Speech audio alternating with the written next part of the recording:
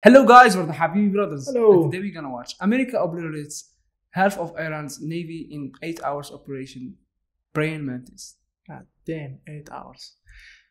Before we start the video, we gotta tell them where we stand with the Iran. And all the regimes. All the regime, yeah. We think they're all Puppets. agents. Yeah. Like Algeria, From Morocco to all Arab countries. Yeah. I think all governments, not puppets, but some governments are puppets, and some are just working for themselves. yeah, They don't give a shit about people. I think Iran is the second one. They're working for themselves only. Yeah, exactly. Yeah. So we have no sympathy against the government. Yeah. Zero. Fast them, yeah. Like our country, Algeria, is puppet for France. For France, America. Yeah, we be colonized for 132 years. Yeah. And if freedom fighters come, but they liberate only the land. Yeah. And France put that agent, and we'll give them. Inshallah. Ah, yes, the time that the U.S. Navy got upset and destroyed half of Iran's entire naval fleet in a single 8-hour workday. Today we're talking about Operation Praying Mantis. But real quick, this video is sponsored by Zydax Custom Gaming PCs. Okay. Beautiful An PC. oil tanker through the Persian Gulf. We're going to cut off the enemy supply lines, deprive the enemy of nice things. It's going to work out great. Iraq's got a weak navy. We're going to wipe out their navy, and then I messed up. Okay. below if you want to check them out. Let's get to this video. All right, important background Let's info. go. 1980, Iraq decided to invade Iran. Why? Don't really care. Not pertinent to the story. However, at the end of that war, Iran decides, hey, we're going to pull a page out of the old Art of War by Sun Tzu. We're going to cut off the enemy supply lines, deprive the enemy of nice things. It's going to work out great. Iraq's got a weak navy. We're going to wipe out their navy, and then every time they send out an oil tanker through the Persian Gulf, we're going to blow that up. So they can't sell any liquid dinosaur. They can't make any money. They go, we win the war. Hooray. It's a solid plan. So they do exactly that. Then Kuwait comes out of left field and they're like, hey, we've been financially backing Iraq through this entire war for the past 7 years. We need to make sure they win so we can get our money back. So we're going to go ahead and let Iraq use our oil tankers to export oil. So Iran is like, well, that's an easy problem to solve. I'll just blow up all the Kuwaiti oil tankers as well, which is exactly what they do. But here's the catch. Kuwait at this point in time is like the one major exporter of oil that wasn't really part of OPEC, meaning that they were selling oil on the global market significantly cheaper than everybody else, driving down the entire oil market. And now that their oil tankers are getting blown up as well, it means that Kuwait can no longer sell oil on the cheap, meaning that Iran... The USA, if you don't get in line, they will surround you. The fuck is that? Cut off everything. Well, which country you mean? Iran. I think US gonna step in now. The Cuban too. Cuba. They surrounded. They cut off everything. They wanna put missiles, man. Oh yeah. That was. That was just a What bite. are you talking about, man? Yeah. I think the US It's gonna complex. It's complex. I think the US gonna step in now. has now inadvertently committed the cardinal sin of the late 20th century, raising gas prices. Now the entire Western world looks over at the Persian Gulf like, the fuck? The ghost of Sun Tzu's sitting there shaking his head like, that's the one exception. I would have messed with any supply line except for that one, because we all know what happens next. Yeah, man. Do not mess with the cheap oil, man. America will always come Yeah. to get you. It's all about the money.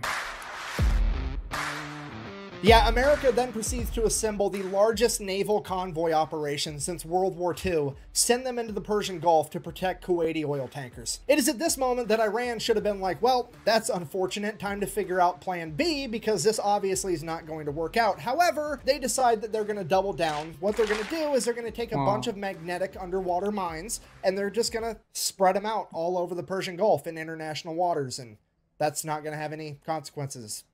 At all. So fast forward, April 14th, 1988. The hell, what a stupid plan, man. They turn in all the world against them. Yeah. The USS Samuel B. Roberts, a guided missile frigate, which is basically brand new at this point. This is like its first big operation, is out there escorting a Kuwaiti oil tanker, and it runs into a minefield, hits a mine, blows up the keel of the ship. Whoa. The keel is this bottom part right here. It like supports and stabilizes the structure of the entire ship, and it gets blown completely in half. At this point, The only thing holding this boat together is the actual deck. 1 second, everything's fine. The next second, there's a 15-foot wide hole in the bottom of your ship. Everything's on fire and water is rushing in. The USS Samuel B. Roberts took on Oh my god.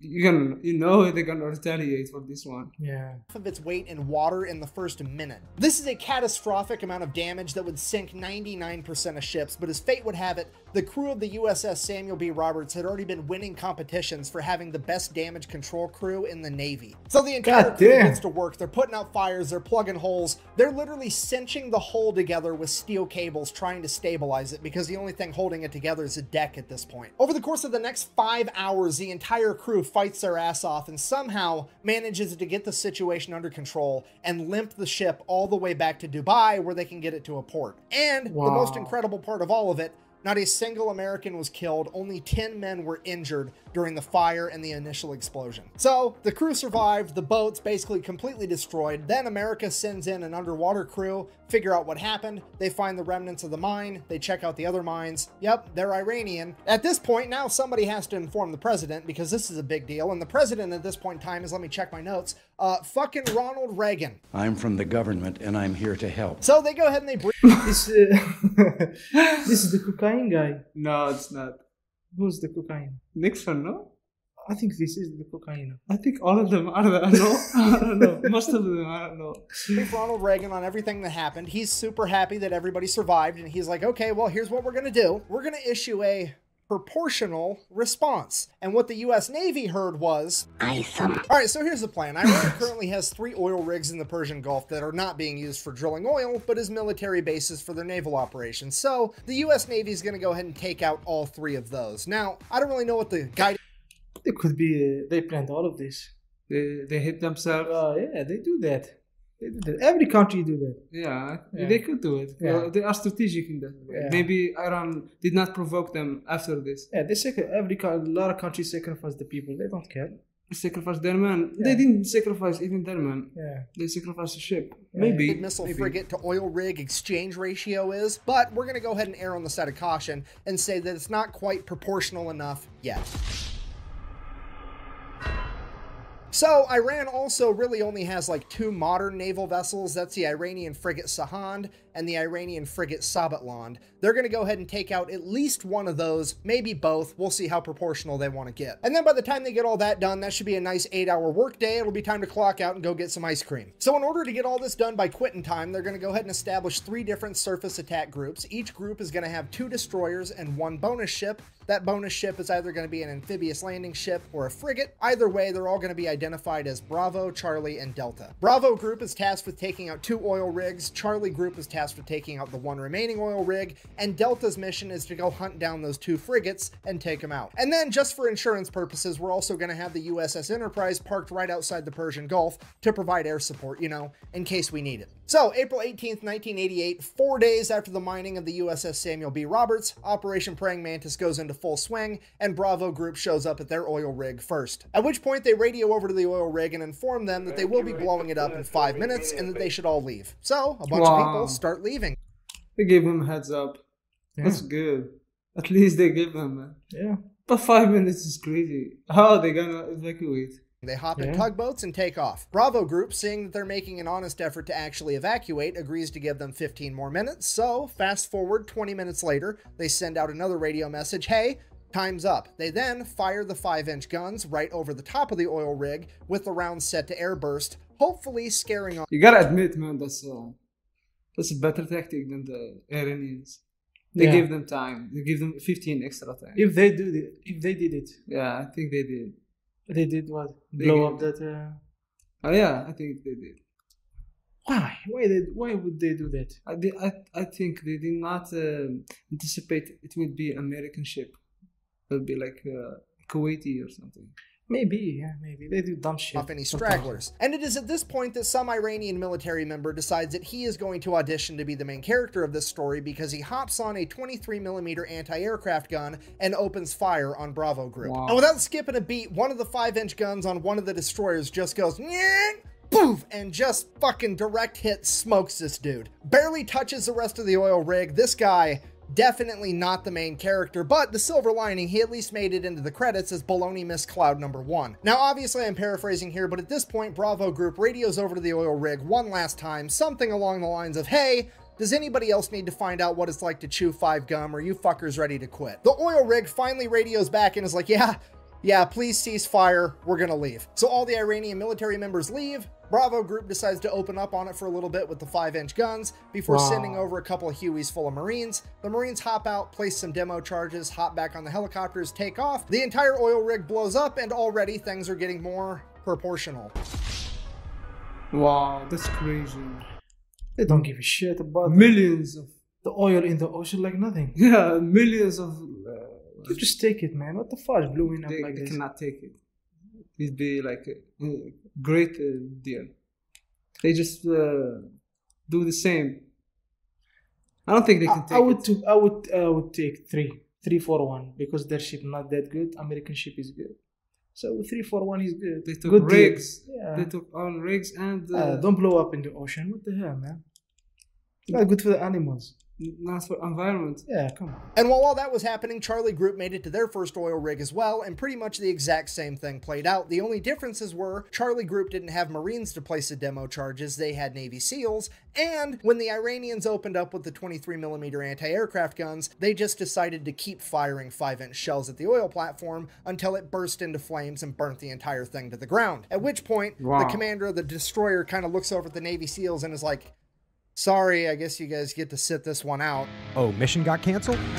Good. And while all that's going down, Bravo Group's already making their way over to the third oil rig, at which point they pick up something on radar, and it's definitely another enemy ship headed right towards them. And at this point, you have to remember, this is the late 1980s. None of the American sailors have seen naval warfare on this scale. The pucker factor is on. They are getting harpoon missiles ready, and they are about to get in like one of the biggest naval fights since World War II. At which point, whoever's in charge of Bravo Group decides to take a deep breath, and they're like, okay, let's send up a helicopter real quick just to verify that it's actually an enemy ship. So the helicopter goes up, radios back to Bravo Group. It's definitely a warship, but it's a Soviet destroyer. At which point everybody's like, what? What is happening right now? So they radio over to this Russian destroyer and they're like, what are your intentions? And the Russian commander radios back in broken English. I swear to God, this is a real quote. I'm just here to take pictures. What? For history. Look, I know that I bash on the Soviet Union and communism every single chance I get, but this time around, I gotta give it to them. These guys know how to party. Just straight up rolling into the middle of the largest naval operation since World War II to eat popcorn and watch.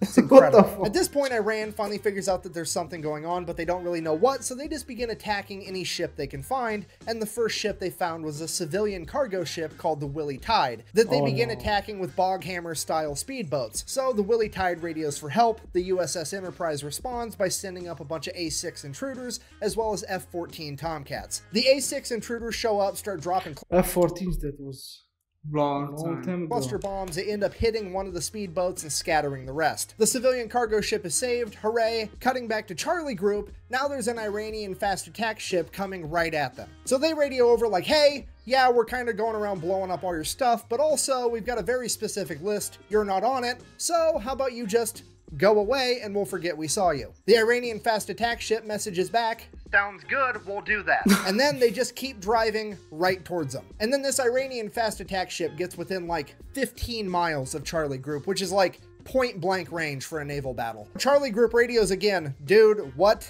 are you doing? To which they respond, I'm following orders. And then they proceeded to lock their radar on Charlie Group, which Charlie Group can see. At which point Charlie Group immediately launches 5 missiles directly at the Iranian vessel. The Iranian vessel fires a harpoon missile back at Charlie Group. Both groups now have missiles in the air screaming towards one another. The Americans launch countermeasures, shooting up chaff rockets that end up catching the harpoon missile, detonating it in midair. The Iranian vessel, on the other hand, did not have any countermeasures capable of stopping the newer technology.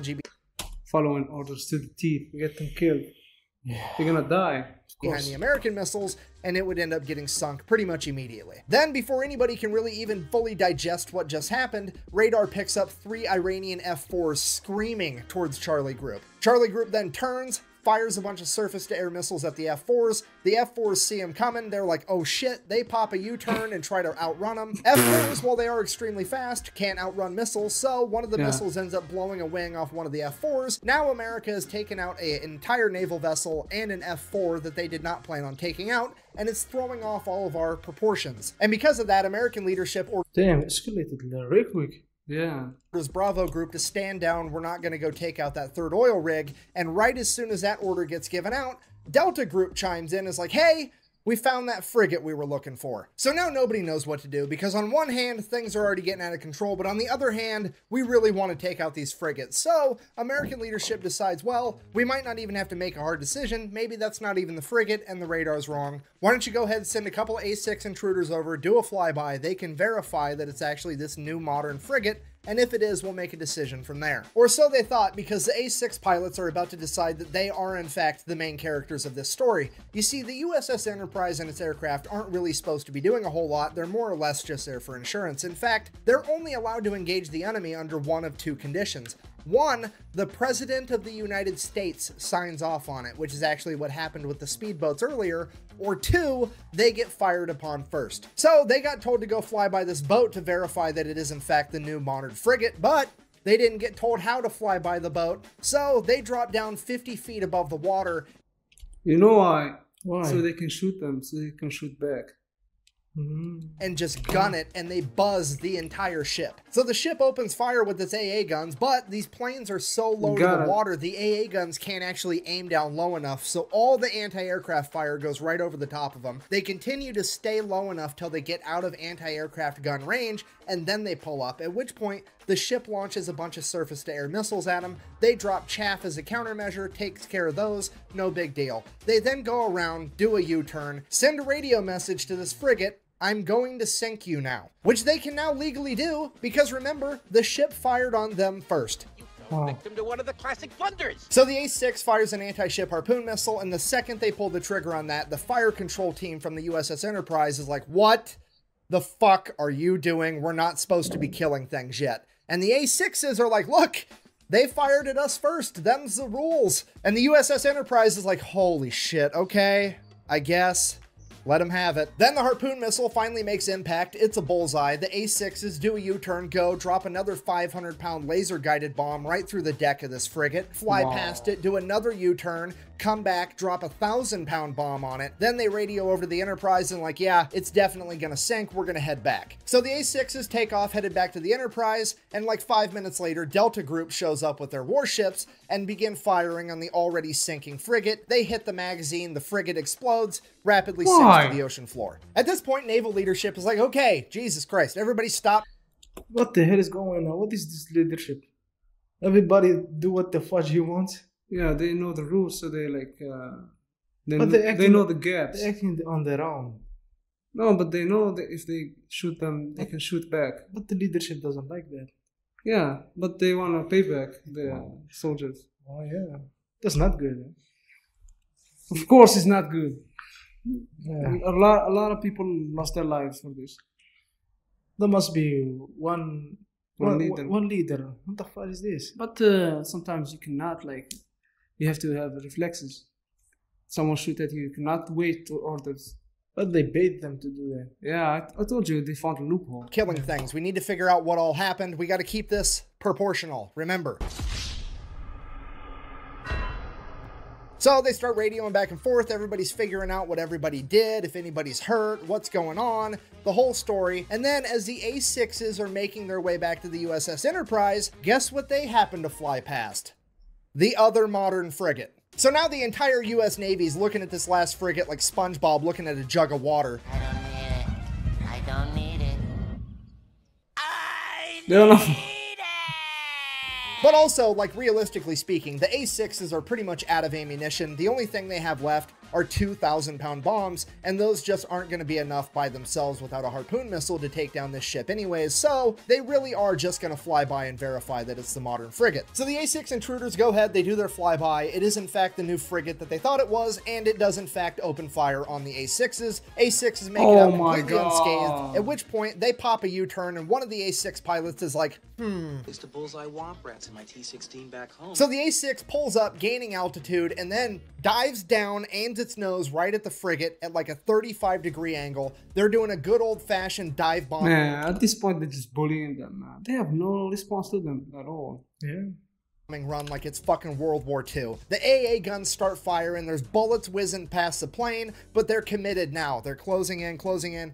The bombardier behind the pilot lets the pilot know, hey, I'm locked on. At which point, bombs away, the pilot pulls up, and the bomb goes right down the fucking smokestack of this boat. Blows up, completely destroying the entire engine room. That frigate is now dead in the water with no power. The A6s go ahead and radio in that they have completely disabled this frigate, at which point the American leadership calls a complete ceasefire. They're gonna go ahead and let that frigate survive, get towed off, potentially be repaired. With the US Navy having effectively disabled or destroyed over half of Iran's functioning navy, the US military decides to call it a good day, ends Operation Praying Mantis, we all get to live happily ever after. Except, later that night, Iran decided that they wanted to fight a little bit more, and they launched a bunch of Silkworm anti-ship missiles at American vessels. Luckily, no American vessels were actually hit. However, this is now a huge political problem because America has been mad at the fact that Iran even had Silkworm missiles for years at this point, and the American government has made it very clear to Iran that if they ever used them, they would be going to war with America. Period. That's set in stone. So the Reagan administration, not wanting to kick off World War III in the 1980s, reaches out to the Iranian government and is like, here's what's going to happen. You're going to go ahead and admit that that was an accident. I'm going to sweep it under the rug and we're never going to talk about it again. Because if this makes headline news and the American people find out, I'm going to have to get real proportional around here. So Iran's like, okay, fine, whatever. It was an accident. Let's sweep that whole thing under the rug. But I am still going to take America to international court to try to prove that it was a war crime to take out my oil rigs. That way I can get reparations and make America pay for it. So they go to international court. They lay out the case. The international court is looking at America like, okay, well, first of all, you're the fraction people. I don't know how you think that this is proportional, but it definitely wasn't. Second of all, according to the Amity Act, you absolutely should not have attacked their oil rigs. This is probably a war crime. At which point the representative for America is like, well, actually, if you read the Amity Treaty between Iran and the United States, it only talks about ships and boats. It don't say shit about oil rigs, meaning I wasn't obligated to not attack those oil rigs. At which point the court is like, hold on. Fucking, he's right, son of a bitch. Okay, well, I guess America's innocent, because I've said it once and I'll say it again.